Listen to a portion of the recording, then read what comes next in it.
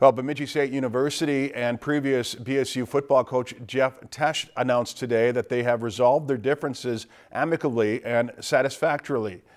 The school and Tesch jointly issued a statement today saying they've concluded the personnel matter. Tesch, who coached 20 years for the Beavers, was placed on administrative leave as head coach on August 30th, 2 days before the team's first game of 2016. Tesch later told Lakeland News he was let go because of his use of a racial slur after he became upset with music the team was playing that included profanity and racial slurs. BSU terminated Tesch as head coach on November 8th of 2016, and he's been in the appeal and arbitration process since then.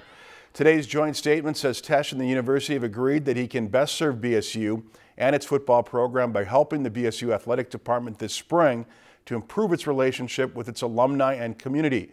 Upon completion of this service, Tesch has agreed that he will retire from his employment at BSU to pursue other career opportunities. The statement says Tesch sincerely apologizes for his regrettable mistake and its impact on the BSU football players, coaches, and fans. Tesch and the university say they regret any disruption that may have occurred in BSU's football program and with its alumni and the community. If you've enjoyed this segment of Lakeland News, please consider making a tax-deductible contribution to Lakeland Public Television.